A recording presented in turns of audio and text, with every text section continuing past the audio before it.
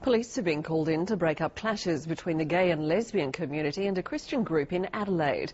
It followed what began as a peaceful rally to mark International Day Against Homophobia and Transphobia.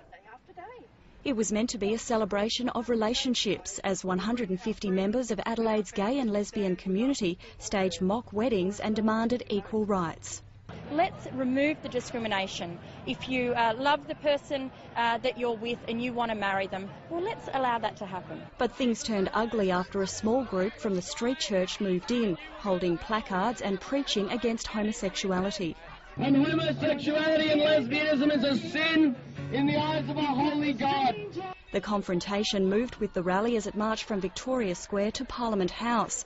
Police say they removed 2 of the street church members for their own safety.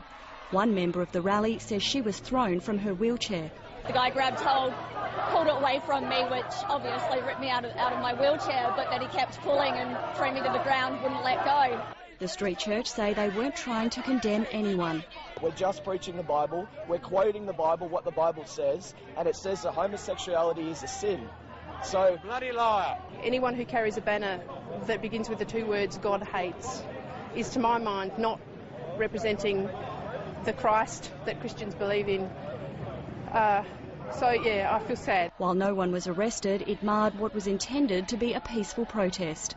Caroline Winter, ABC News, Adelaide.